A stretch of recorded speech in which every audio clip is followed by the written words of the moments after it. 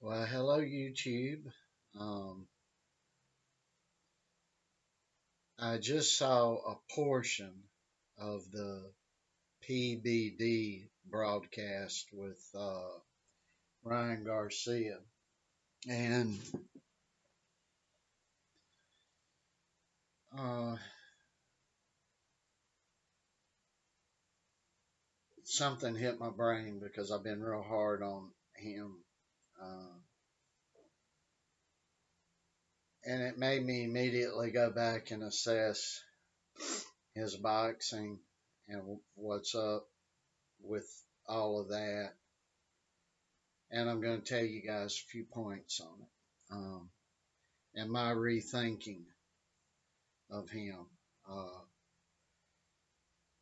that young man is the most up and down. Love him one minute, almost hate him the next. Boxer. He ain't one of the most. He's the most. You're up on him one minute, down on him the next. Boxer in the history of the game. Uh, there may have been more uh, extreme boxers, fighters. But we don't know about it because we didn't have social media and we didn't have cameras on our telephones and even telephones to go around with. So, uh, but as we know it in this modern computer age, uh, wow. Uh, I'm not a huge fan of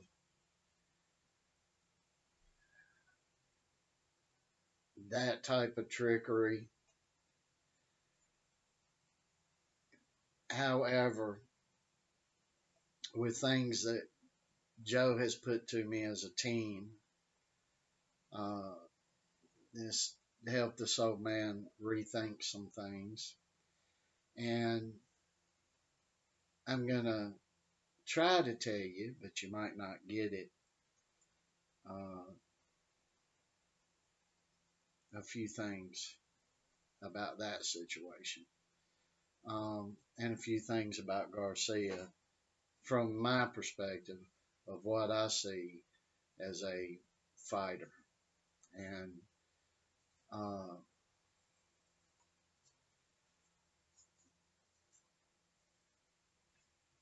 he has never won a fight uh, that I've seen in the professional ranks uh,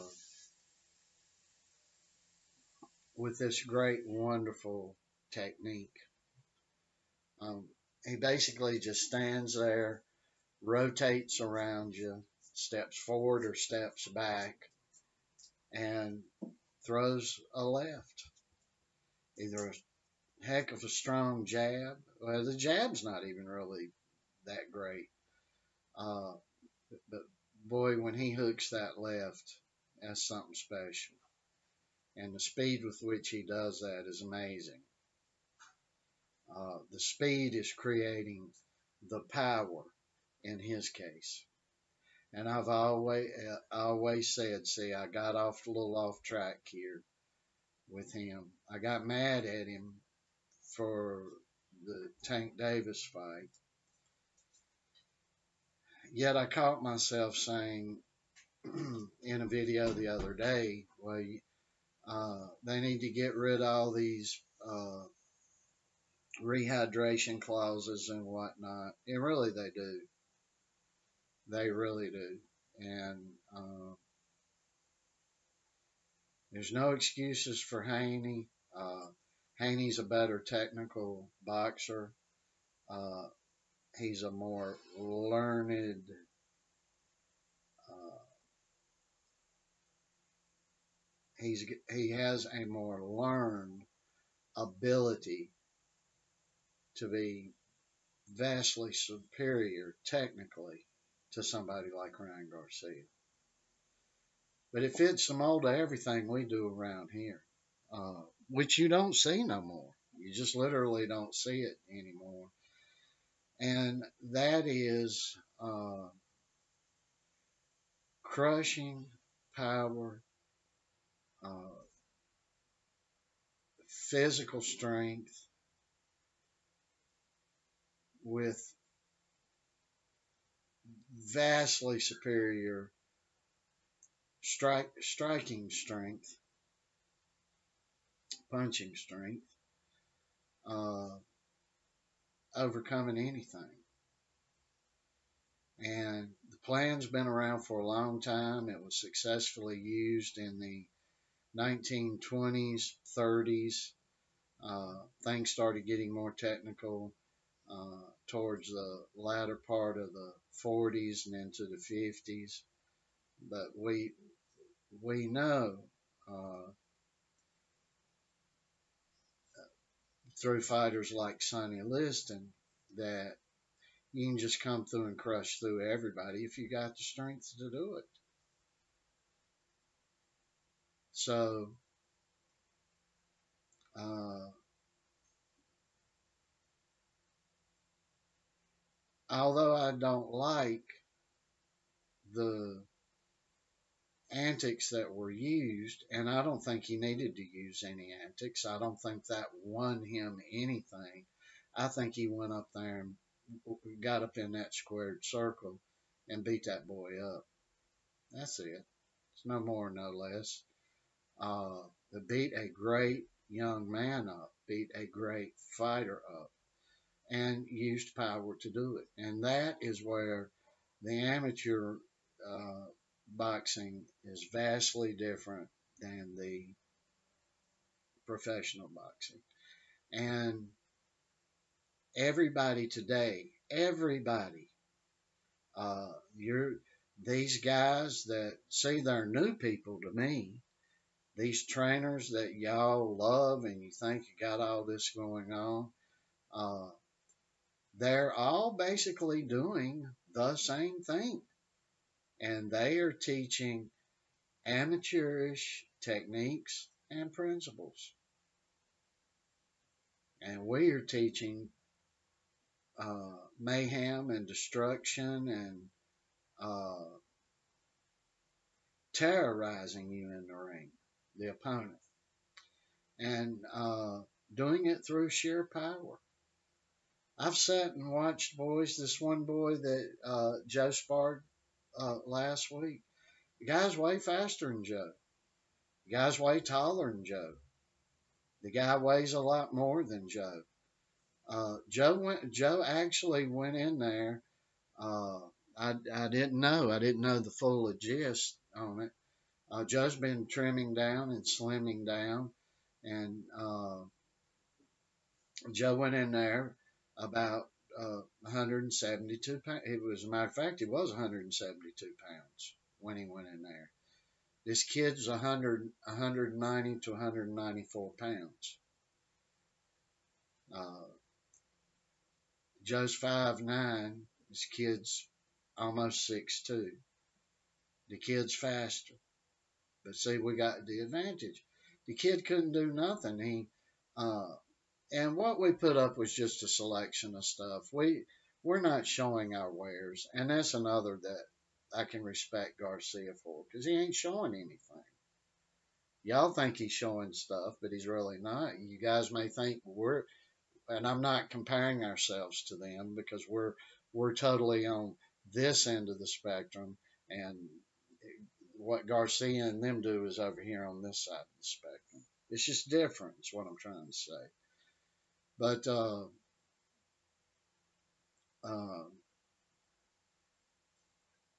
I got off point there.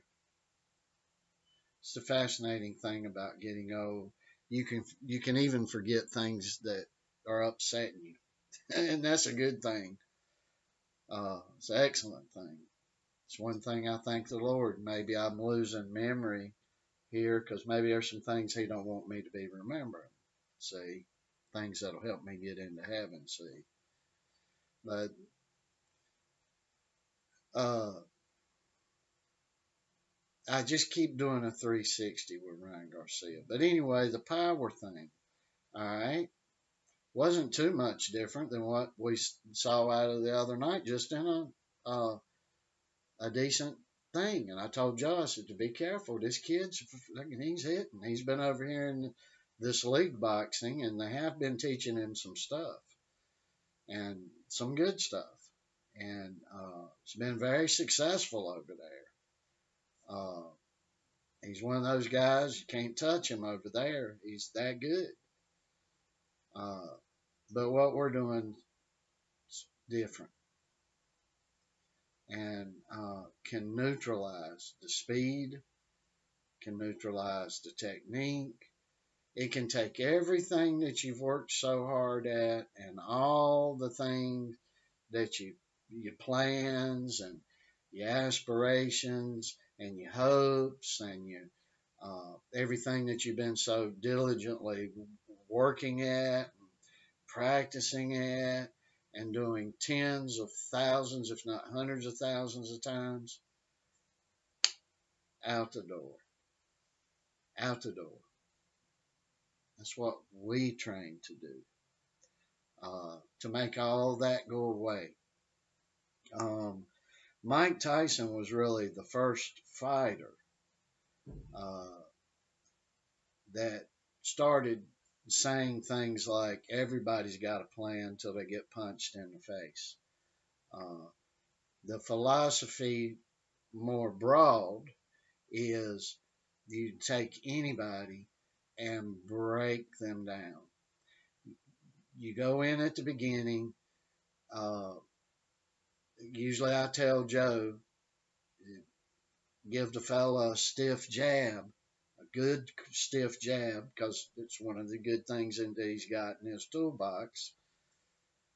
And most of the time, from that first jab, whether it connects or if it connects anywhere, if the punch is blocked, if it hits an arm, whatever, uh, uh, these guys' plans start changing.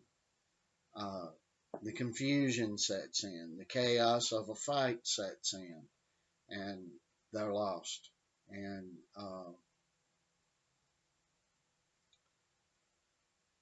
this can be done and achieved to any boxer in the boxing game.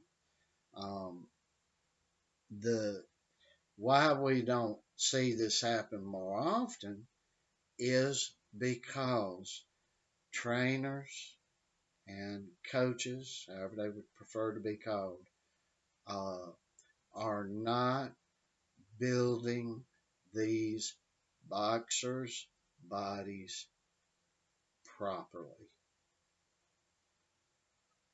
Well, you look over there, this guy looks like he's built like a brick house. He might be built like a brick house, but he's not strong as a brick wall. It's not, it's not strong as a brick wall. It's like a brick with no bricks stacked on top of one another with no mortar between them to hold them together. Trust me, folks, I know what the hell I'm talking about. I truly do. Uh, we're not out here entering all these, although I believe over the summer, uh, my daughter's living uh, in a suburb just outside of New York City.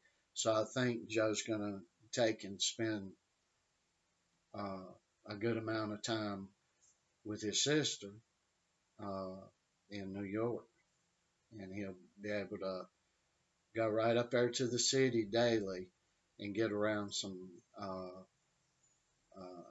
some highly professional guys and some guys that can tax him, some guys that can push him. And so we're hoping for that to happen. But I have no intention Olympics any longer or anything like that. I sat down, as soon as Joe heard, well, it started with Joe that, what he was going to do was represent. He would have represented at 19 years old the United States Olympic team. Of course, if he made it, right? Uh, which I see he would make it now. At the way he's setting that now, he could be on that team now, but probably wouldn't be uh, wouldn't be on the team because they're going to choose a loser, and that's the problem. But started with him seeing all these baking, uh, baking, cooking videos, uh, pastries, cakes, puddings, brownies, and stuff on uh, the Boxing USA, uh, the social media. And then it went from there to their allowing transsexuals to come in uh, and compete. And Joe was like, no. And I was like, yeah, you're good. I'm glad you feel that way, son, because I wouldn't want to be a part of that either. And he's been raised not to accept that in his immediate vicinity and in his life. And I often tell people, go do what you like, go do what you choose to do, but don't force it on our lives. All you ever hear is when, a good upstanding person with good moral character, and first time you say you're a Christian, you're imposing on their lives and trying to control them. But when actually the reverse is going on, all the bad and the evil and the perversion is trying to control the good people, and that's exactly what's going on. So that's not even on the table. It could be back on the table at some point. I don't know. I'm not a fortune teller, but he's not uh, pushing for that, and we have no need to. Uh, we have no need to politic. We have no need to uh, be and act a certain way. We have no need to do this thing over here to be able to get in over here. Uh, y'all can't see what we're doing, and if you could see it on the other end of this screen, you really still wouldn't see it. Uh, we don't need all that. It's not necessary. When you're the best, and you're the best 15-year-old, the strongest, the most dominating, uh, with certainly the most knockout power as a 15-year-old, more than likely in all of the world. Uh, you don't need to go down the path that everybody else is going down. You just don't need to go down that path. Um, you know, when you've already seen from when a boy's 13 years old, uh, when he's hitting somebody, he's making a way different sound when he connects than a 28-year-old, 240-pound uh, heavyweight is making. And the thing is, uh, half you trainers out there would work your butt off to the bone, not realizing you'd be taking your power from him. You want to technique him all up to where uh, when the availability to perform with his strength, it would be taken from him. And we're not falling into that. We're marching to the beat of a different drum. So all of that roundabout that I just said can relate to Ryan Garcia in this way.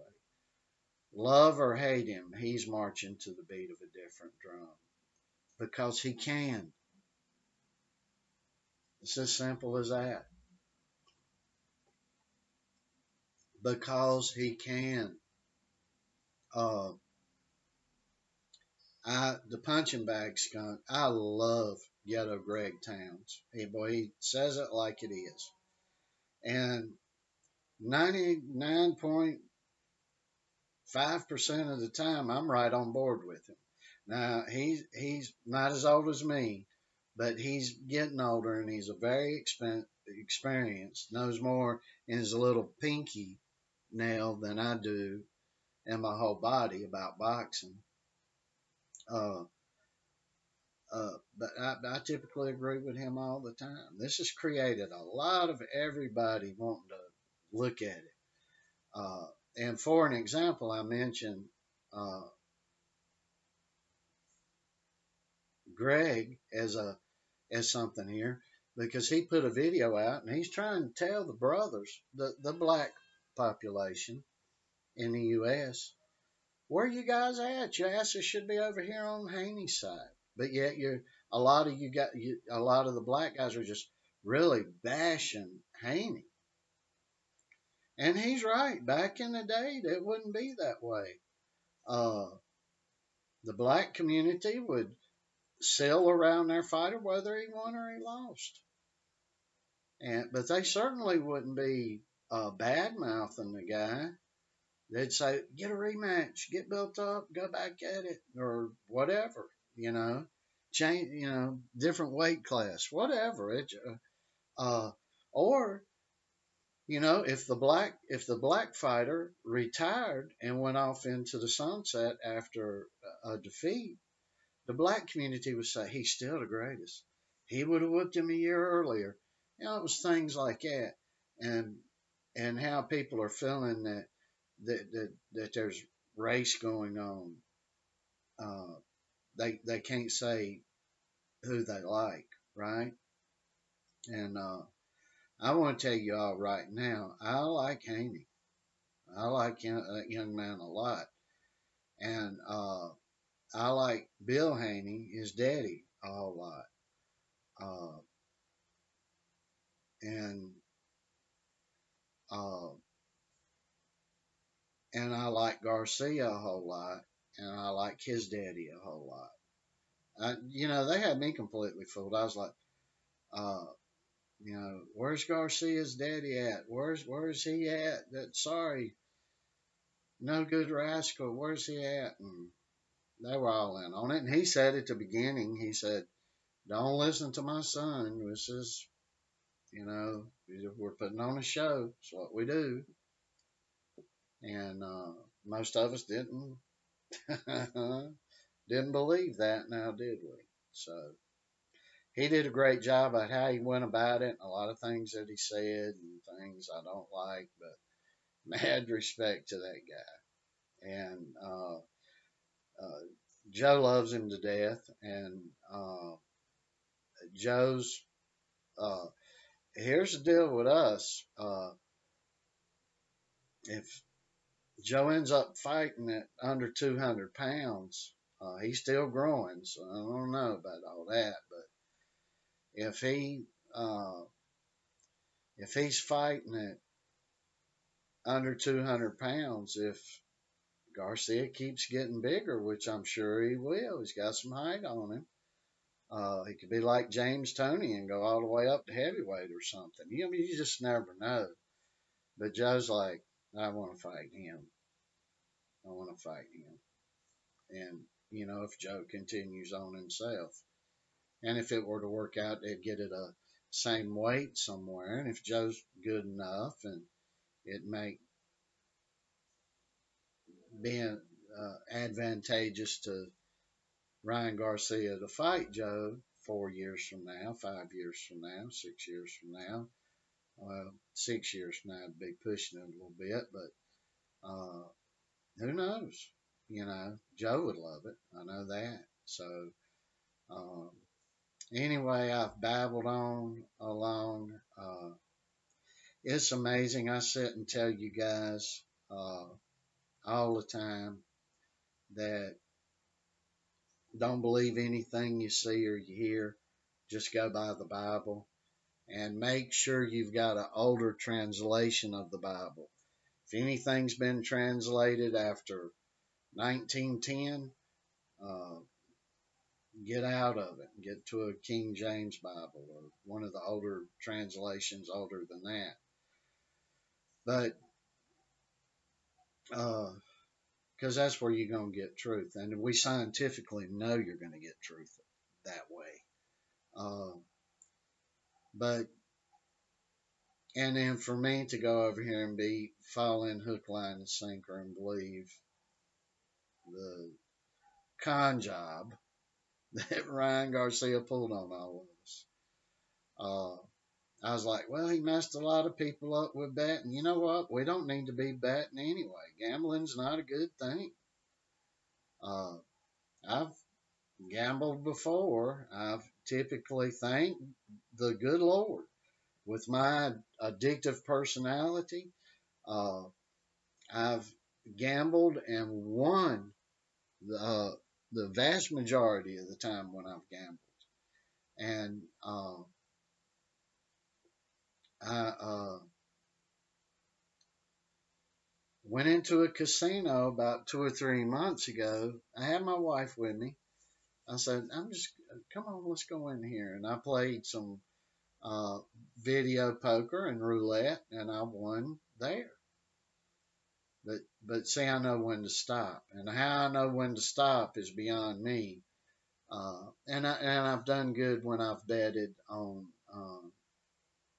fights and ball games and things like that. But I'm not a regular better. I don't get in on things like that, and betting's not a good thing. And if you get fooled, uh, it's the name of the game. That's why it's called a bet. So, I was thinking, oh well, he shouldn't. Uh, this stuff about uh, him fooling the people that are betting and stuff. And I was getting mad about that. And then I caught myself, and I'm like, why are you getting mad about that? You go out here betting, you need to know what you're doing, and you need to realize that you can be fooled 100% of the time. And so it was a piece of me, but originally, before the crazy started, this is the thing. You go back and look in the videos. Originally, when they first sat for the fight to happen, I said Garcia's going to take him inside of 9 or 10 rounds. I thought it was going to be a knockout, and I said if it goes to a decision, Garcia's going to win it. And lo and behold, look what happened. See, so uh, I always, and this is probably you too, listen to the first intuition that you're having that discussion up here or in here about. Listen to that first intuition. It is when man gets involved and starts having their go rounds with things that the confusion sets in and things go awry, which is our fighting style. Uh, we always go in the hopes that if you come in the ring, our man's gonna through power is going to knock you off your plan and uh, all the tactical stuff in your toolbox. You're not going to know what tools to grab and bring chaos and confusion upon you. And that's life in general. So go with the first intentions. Don't if you get bashed, don't let that drag you off your game plan and get you going over here to get back over here to victory. You stick with the plan, and that's my advice to everybody. So rambled on enough. Hadn't put a rambling video out in quite a while. Figured I'd put one out.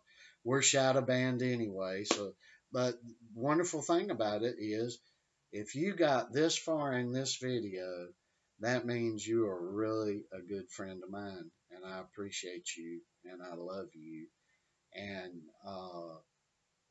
that might not mean much to you, but it's the best gift I can give, and I would give it to you that you'd think enough of listening to a rambling old man ramble on.